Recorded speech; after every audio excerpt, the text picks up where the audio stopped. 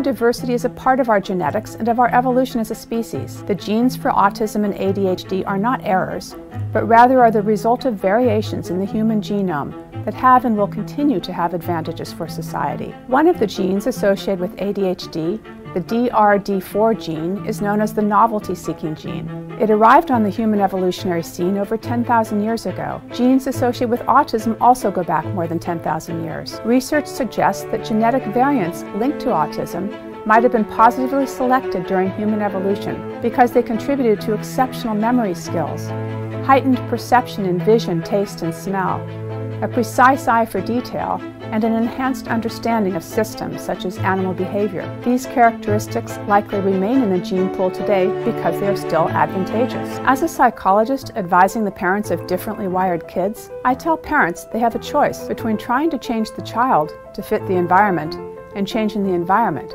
to fit the child.